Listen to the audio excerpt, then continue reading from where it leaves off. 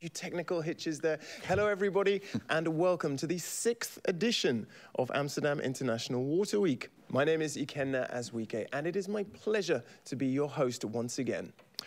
Now, you'll be pleased to hear that I'm not the only one who's going to be talking to you today. I have two very special guests with me. The first, sitting on my right, is the Dutch Minister for Infrastructure and Water Management, Barbara Visser. Welcome, Barbara. Good morning. And the second is none other than the CEO of WaterNet, a man without whom the AIWW wouldn't really be a reality, and that is Roelof Kruis. Hello, Roelof. Good morning. Good morning. Okay, we'll hear some more from them shortly, but first of all, let's find out a little bit more about what's in store over the next couple of days. The theme of this year's conference is Blue-Green Deal with integrated solutions, so hence the thematic blue fashion choice. We liking that? Where's green then? Okay, we'll move swiftly on. We will move swiftly on, okay? Now, I'm sure that all of you have watched a variety of hybrid video conferences over the last 12, maybe even longer period of time, 12 months.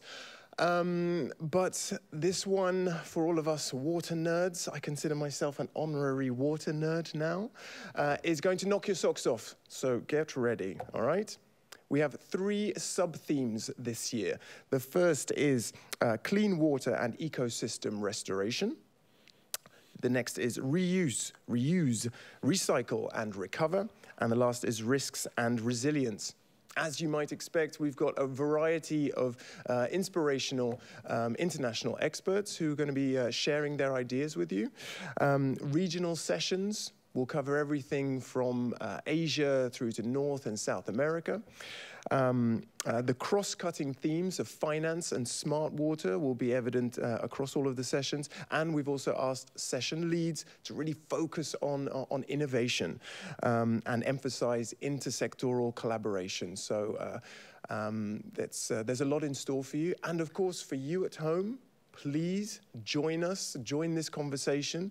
Use the platform that you've logged in on to ask questions to our panelists here today and to connect with one another. We really can't do this without your help as well. We are all part of the solution. Okay, in other words, it is raining themes, okay, and constructive discussions over the next couple of days. Yeah, get ready to listen to lots of inspirational people. And talking about inspirational people, my first guest who I'd like to go to is Hashmik Barsegian. Oh, I practiced this. I'm sorry, Hashmik. I'm sorry, Barsegian. You can see her at home. Okay, Hashmik is, let me take a breath. Okay, President of the European Youth Parliament for Water, board member of the International Secretariat for Water, a member of the World Energy Council, and she's a party delegate from Armenia to COP26 in Glasgow. You're a very busy woman, Hashmik. Hello, everyone. It's a pleasure for me to be here and to assist to this very important event. And yeah, I'm having busy times here in Glasgow, and I'm very excited to be part of this action, these activities. Give us a little taste of what's Glasgow like at the moment, Hashmik. Is there a positive spirit? We're seeing pictures of protests online and the ministers and world leaders trying to be ambitious. What are you taking away from that?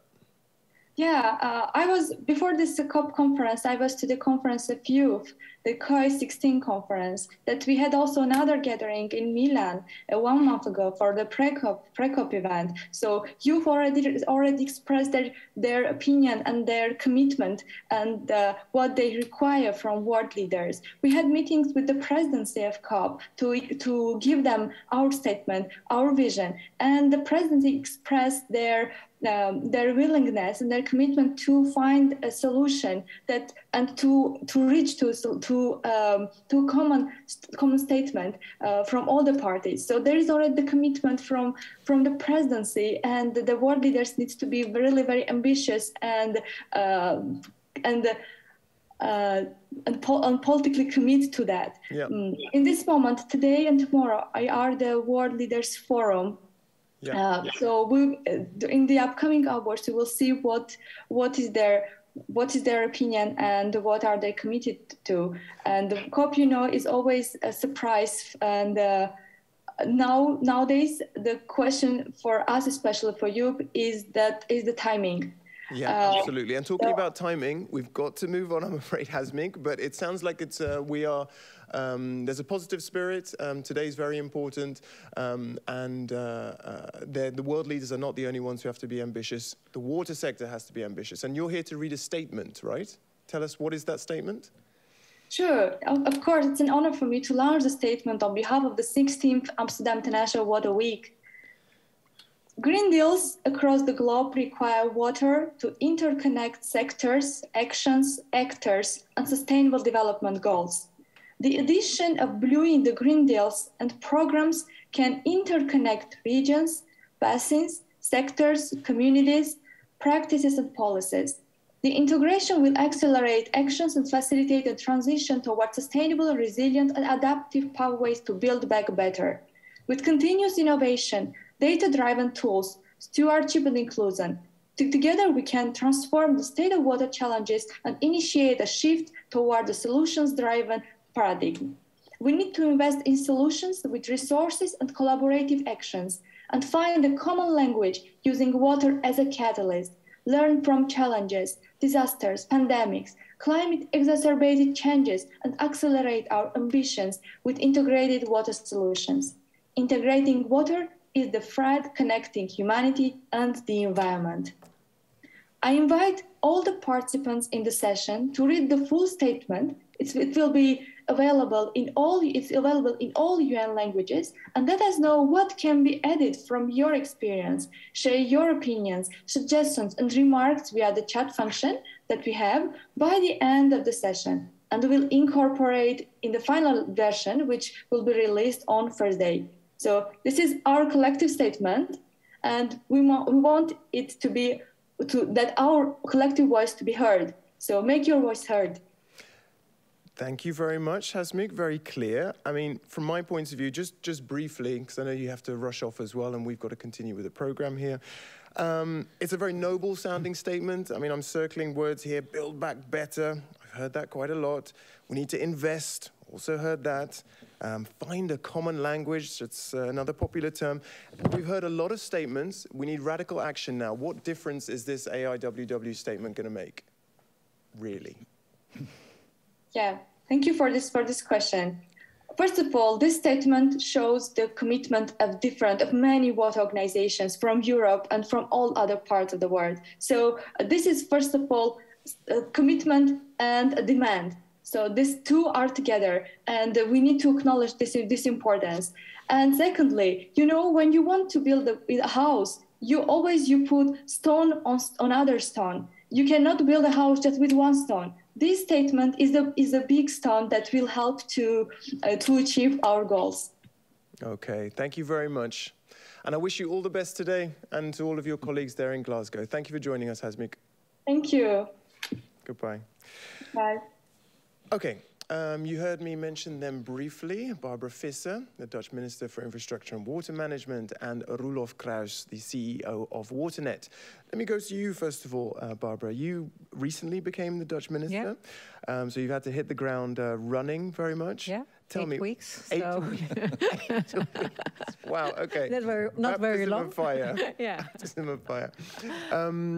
Have you had time though to consider? I mean, let's talk about this conference. What would your ideal outcome be, in concrete terms, for this over the next 2 days?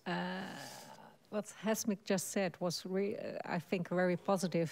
As she said and mentioned, we should do this step by step, building a house stone by stone. The Netherlands is well known around the world for water management and how we adapt to water.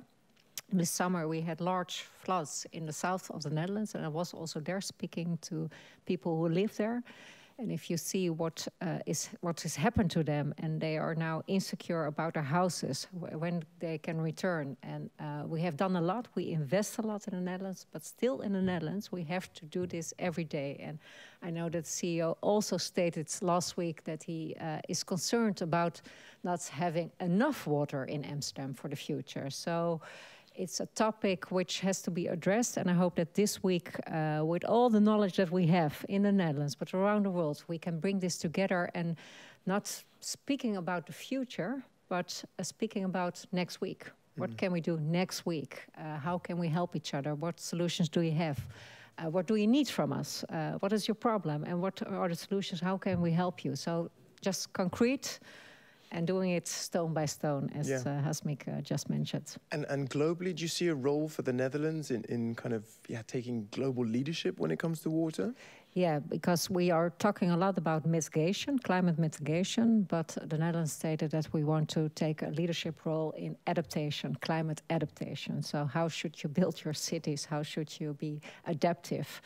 And we're now in Amsterdam. The city of Amsterdam is also prominently want to invest in this, but also a big city as Rotterdam is also leading in this subject. And we think that not only mitigation, but that's what you have to do also now for tomorrow, but adaptation is crucial in every city in Europe, but also in the rest of the world. But don't you get the sense, I mean, adaptation is crucial. We've got biodiversity loss, we've got floods and droughts, climate mitigation you also mentioned. I mean, you're in charge, but it's so intimidating. Like, where do you start? How do you go about prioritizing? It is large and it is big, and if you, but it's also it's a great opportunity to work on, because I think if you can have the opportunity now to work on this, it's great. And I think in Europe, and I know that you have Diederik Samson after this, Frans Timmermans, the commissioner, he put forward an ambitious climate package, Fit for 55. It's not a fitness program. We had a debate last week in Parliament, and every parliamentarian was talking about fitness program, Fit for 55. You could put it to Mr. Timmermans, and maybe they could get the Lycra on. Yeah. Everybody said, also mentioned, but I'm not going to discuss this anymore. But it's. I think that if you want to do this, that you have to start it in Europe. We can do this also together if we work together. You have a level playing field, which is very important for all the companies that have to invest, because they have to take the step 30 years ahead.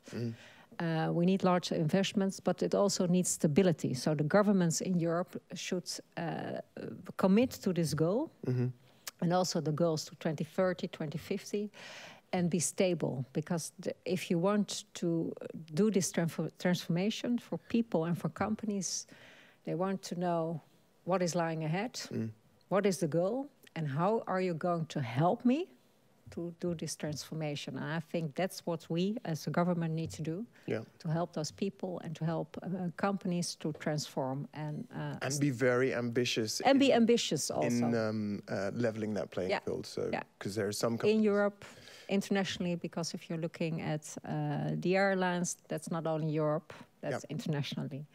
If you're looking at the maritime sector, that's not only Europe, that's internationally. So, but if we can start in Europe and then do this discussion in ICAO, in IMO, the international conferences, that would be very helpful. Okay. All right, before we hear from you, Mr. Kruijsen, let's go to you, because you referenced Diederik Samson, who is the head of cabinet for Executive Vice President Frans Timmermans for the European Green Deal at the European Commission. He's unfortunately not able to join us live, but he did record a message earlier today to flesh out in a bit more detail what is this Blue Green Deal all about. Thank you for inviting me to the Amsterdam International Water Week.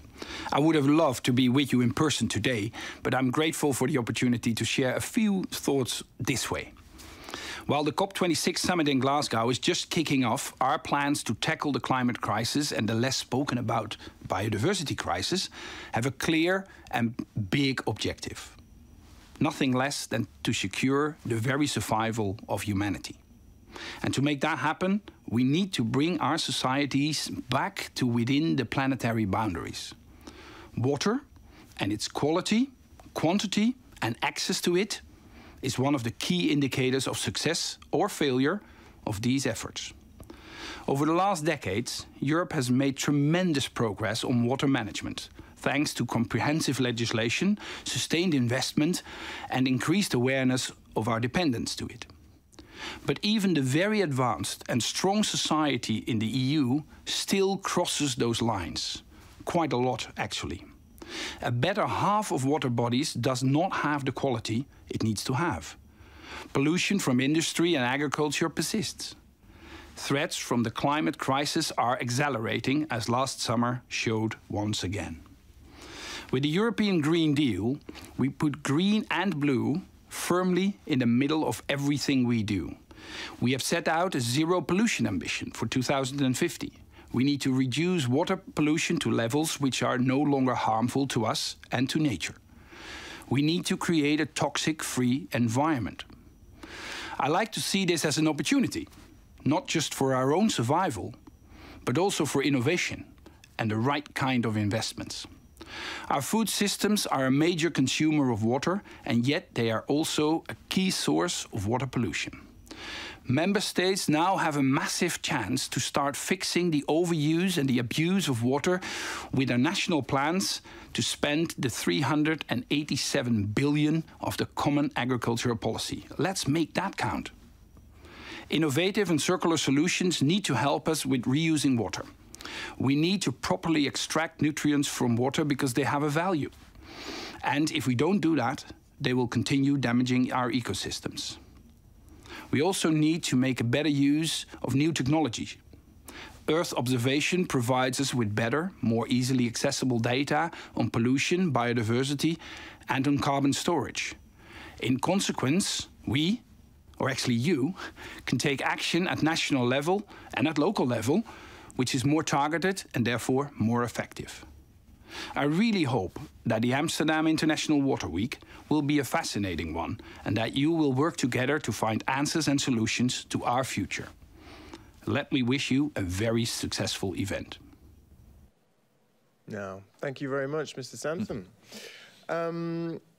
Roelof, you heard those words. We need to be ambitious. Is WaterNet being as ambitious as it can?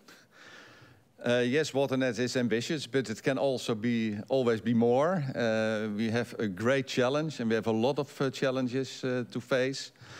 And I'm very honored that we can host this Amsterdam International Water Week, because we need to work together. You can't do it alone. You need to work together between utilities, cities, and industry. And that's one of the aims of this International Water Week. Yeah, I mean, it's also a lot of responsibility to bring the world water community here to Amsterdam. That's quite a statement of intent.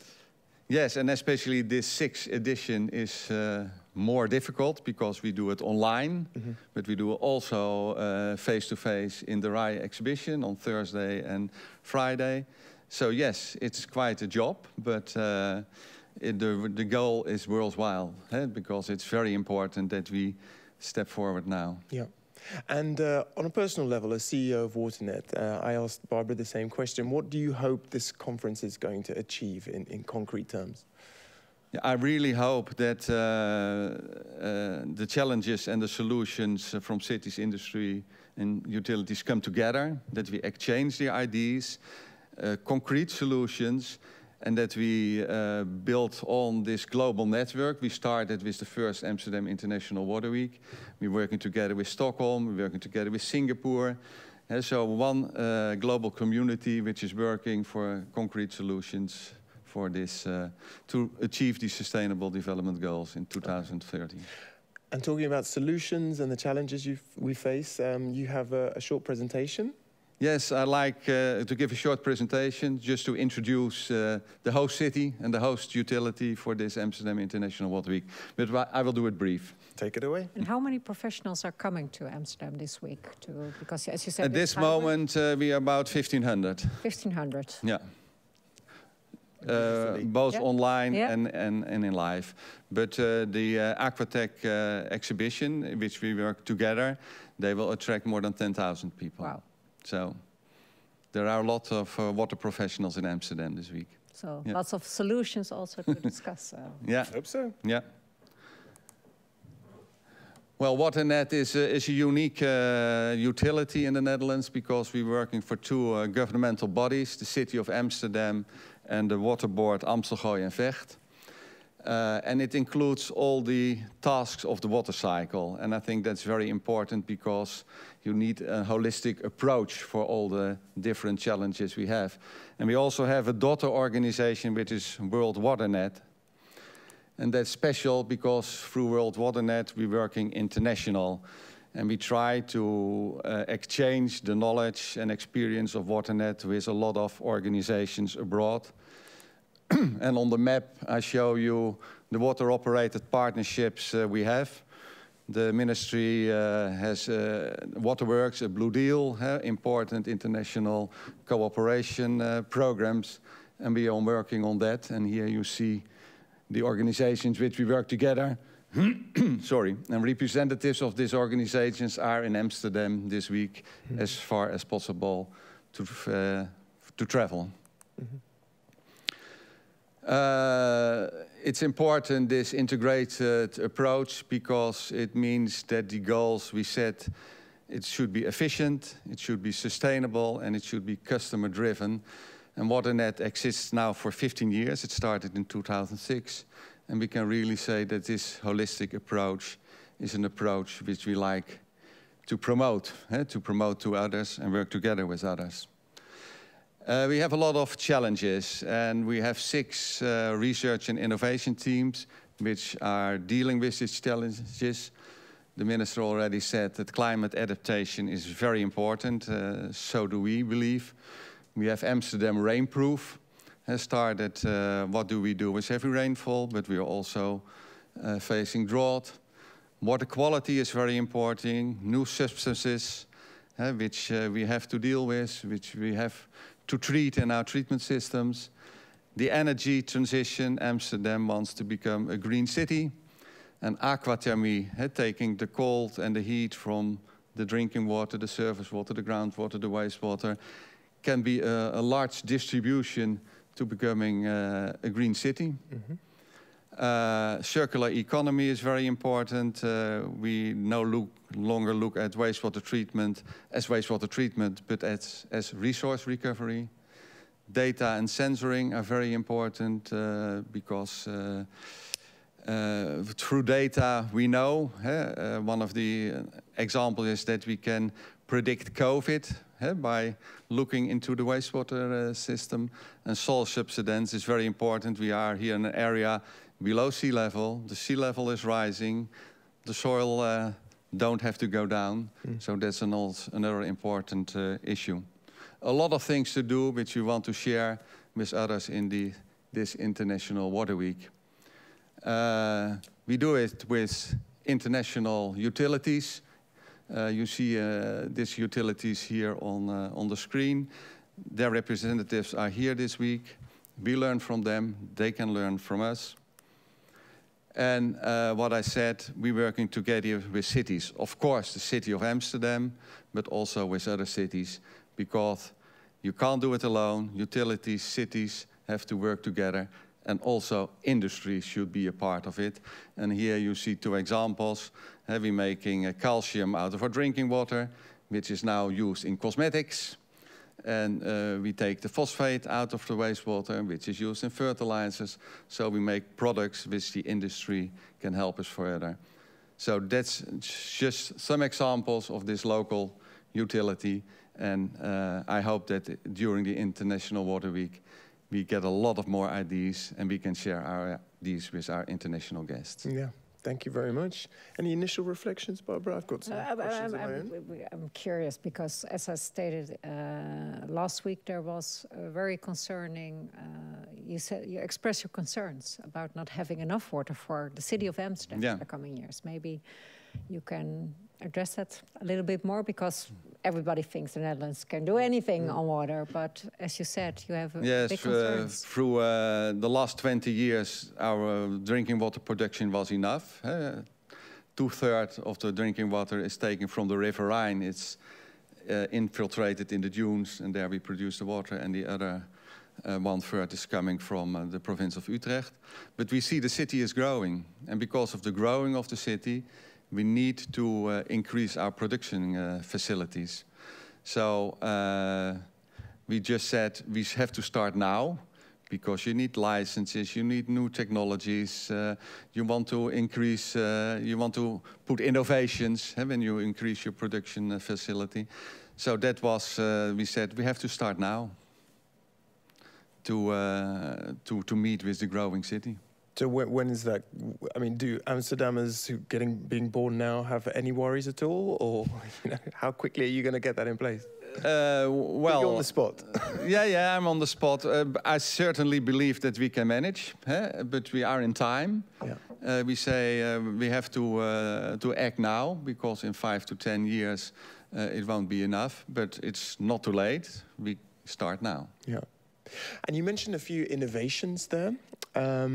Which is there one that stands out for you? One that you think, as CEO of WaterNet, really puts a fire in the belly. Like, that's amazing that's happening. Yes, of course, we have a lot of innovations, but I still like that we softening the water, so we take out the calcium from the drinking water. And originally we had a sand core, so we couldn't use it. It has to go to a disposal. And now we replaced it through calcium, and it's used in face scrub, in cosmetics. So what better could you do? So it really creates value. Yeah. Okay, but let's, how inclusive are solutions like that? I look at the World WaterNet map in terms of the collaborations that you have, and it raises two questions for me. One is, how do you go about making those international collaborations? Like, does someone need to literally pick up a phone, contact WaterNet and say, hey, we want to collaborate? How does that go? Because it's like 2 or 3 across Africa, 2 in South America. There seems to be so much more potential there. But the other question is, how realistic is it for some of the best innovations to be incorporated in other parts of the world who have limited resources, for instance? But that first one, about how do you go about the collaborations? Well, the Amsterdam International Water Week started 12 years ago, and that was a good stimulation to meet each other. We have a lot of international cooperation, I'm sure the Minister will know, and the Netherlands are stimulating this international cooperation. And we looked really which utilities have more or less the same challenges. And we came to Paris, to Berlin, to Singapore. And it should be mutual. They should learn from us, but we should also learn from them. And we set up programs 5 years ago, and they were successful, so we continue these programs.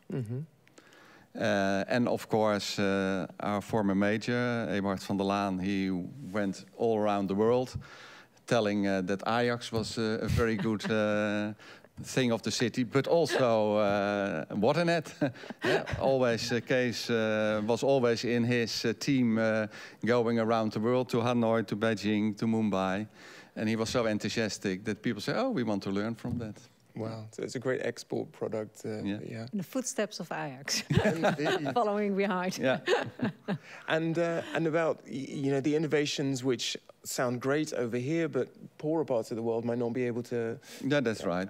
Yeah, yes, of course, you should very much look to the local situations. But who thought that we should face drought, as you mentioned? No one 10 years ago, I think. So we can learn from Mediterranean countries which face drought already for a long time. Absolutely. I think that's really important to emphasize at the conference, that regionally across the world, there are parts of the world who've been dealing with these problems.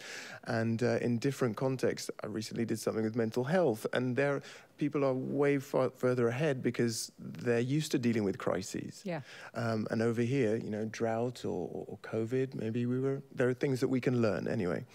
But Barbara, from the ministry's point of view, another phrase that we hear a lot is leave no one behind. So we're talking about the Netherlands taking a global leadership role. How can we ensure the Netherlands also doesn't leave anyone behind? I'm here. That's also a proof to let the world know that we still have ambitions that we're still also learning ourselves, because, as you said, we're still, the Netherlands is facing lots of problems if it comes to water management. So we have to learn also from each other. In my first week as minister, the King opened up the Global Adaptation Center in Rotterdam.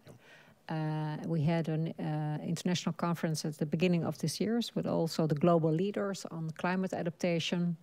So that's really a major issue for us, that we want to learn from other countries, but also to bring other countries our knowledge and to work closely together. And we're working closely with the Ministry of Foreign Affairs. We have an international program where we finance projects worldwide. We have strong bonds with countries like Bangladesh, with India, who are facing Indonesia challenges which are so big that they cannot handle it themselves. It's in knowledge, it's in financing, because it's so big. So we want to support that also, because we have the universities, we have everything here which we want to bring in those countries to help them.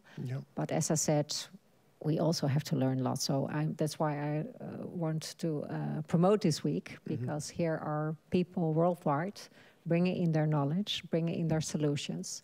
And what a big challenge for the Netherlands is, and that's what we have started also, is nature-based solutions, because I think where nature is always right. You cannot argue with nature. So nature is always right. So how you can adapt with nature to have, if you have problems with too much water or not enough water or dirty water. That are the three problems. So I hope to hear from people here how they can help us with those three. Are there any nature-based solutions that you're particularly proud of, like incorporating here at WaterNet? Yes, well, one of the examples, which is already for a very long time, because Amsterdam started its drinking water in 1852. It was the first drinking water company in the Netherlands. And we used the clean water from the dunes. It was the rainwater was filtrated in the dunes, and it was good and clean water, and it helped protecting against diseases, which were in that time here in the city. And when the consumption raised, we pumped water from the River Rhine into the dunes to use that capacity and that filtration capacity. And also in China, in Da Nang, we helped them with artificial recharge, so that they could fill the groundwater level to the level it should be. So that's one of the examples of nature-based, I think. Good. But there are many, many examples. Now, I also mentioned that we're going to give our audience the opportunity to ask questions. We've got a question here. I think this one is for you, Roelof, I would say. Enoch Kiminta asks, there's a lot of focus on water coming out of the taps and zero attention to water sources leaving the freshwater resources unattended in terms of catchment conservation. Why is this? Do you follow that question? Not really. Sorry. Well, I guess we're focused on water coming out of the taps, and not talking about perhaps using fresh water to help catchment conservation or conservation. Is that no? Enoch, oh, sorry. Try again. We're struggling with that question. We're struggling. Sorry. But the other thing I wanted to ask is, we've got a CEO of a water utility here. We've got the minister responsible for helping finance initiatives. Make some magic happen. What is it? What are you looking for? Even more support from the ministry on? Well, we have a lot of support from the ministry. Don't be too diplomatic. No, I don't. But we have. I think it's a great. The Waterworks and the Blue Deal are great projects, which the government supported with 50% subsidy, working on this water-operated partnerships. I really believe that a one-to-one cooperation between a water company in a developing country and a water company in the Netherlands could really help. So please continue that, make it bigger. Why could that really help? Because you have a longer relationship. It's not one project. You have a longer relationship.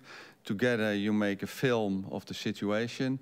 And it's their decision. It's what they want. And we are not telling you should do that or you should that. No, it's really working together. And last year, more than 100 employees of WaterNet are involved in this World WaterNet program. Unfortunately, only online, but even online it worked. But, well, that's great. You see great results. Okay. Yeah. So you'd like even more support from the Ministry for the World WaterNet project? Yeah, and thank you very much for supporting this Amsterdam International Water Week by being here, but also by sponsoring us and give us the opportunity to organize this conference. Okay. There's another question that's come in about the Amsterdam agreements. Can you tell us what those are briefly, and would you highlight one during this AIWW event? The Amsterdam agreements, that was an idea on the 5th edition, that we don't stop at the end of the week, but that people who met each other say, we sign an agreement that we work the next 2 years towards the next Amsterdam edition on a certain project, on a certain program. And they really present their programs here during this Amsterdam International Water Week. Right. And I think it would be too far to mention them, but there were about 10. Well, those were agreements from previous conferences? From the last conference, and they worked on it, and they, so now they're bringing back highlighted it now. Because we don't want to have this cooperation in 1 week, no. But we have a global community. Yeah. Yeah. Great. Any final remarks, Barbara? It sounds like we're very hopeful. No, but I think what is, I think the success of the Netherlands is the relationship, the cooperation that we have within the sector. It's history from the Netherlands, 800 years ago, but it's still there, it's still strong. We trust each other and we have long-term commitments. So all the programs that we do are looking forward 30 years, 50 years, 70 years. So I think that's the basis in water management, that you have to work tomorrow for the solutions for over 70 years. So you have to bring knowledge together so you can do research on what is happening in climate change and what impact will it have on enough water or too much water or dirty water. And I think that's the success of the Netherlands, that we can bring all those parties together to have a commitment, not only for a year, not only for 2 years. So it's not only looking at the financing, but it's a commitment for goals within 30, 50 years. And if you have those goals, then you will also find the financing, because you have agreed on those goals. So everybody is committed to bring in what they can do. So I think if people ask me, what is the success of the Netherlands? I think that's the key of our success, that we're willing to bring in this commitment, not for today or tomorrow, but over 50 years. And that's really important. And do you think like the private sector also embraces this long-term thinking? Yeah, because they can invest, because they know what their goals are. And if you know what the goals are, because you're not going to invest every year in a new machine. You do that every 15 years. And if you know what the government and the sector wants, then you have the clear goal. And if you have a clear goal, then you can invest. But if a government is changing the goals every year and there's no long-term commitment, then you're not going to invest as a private sector. So that's why I was focusing on also what Diederik Samson said. We're now, with this package that is lying from the European Commission, it's really important. That's why we said, as Dutch government, of course we have some questions about some things in the Fit for 55 program, as every country has. But the commitment to say this is what we want to achieve, and every sector has to do something, that's really important, because then we know everybody has to do something and there's long-term commitments. Absolutely. Now, and that is a pretty strong note to end on, I think. There is a long-term commitment. We know we have to roll up our sleeves and do the work. But yeah, I think it's fair to say that the pattern of what's been happening, commitments, earlier this year we started with the Climate Adaptation Summit in January, and that brought together 1,000 cities through the Adapt Now program to encourage governments and specialists to really collaborate. The pattern is positive. So we're moving in the right direction, and I hope that we can use this the next 2 days, to build on all of that and focus on solutions for the long term. Thank you all for joining us. The couple of questions. Sorry, Enoch, you've got to do some work on that question drafting. I apologize, but you need to keep working on that. If you send me a mail, I will answer it. Oh, what a lovely diplomat there. Diplomatic answer. Send an email, please. So thank you all for joining us.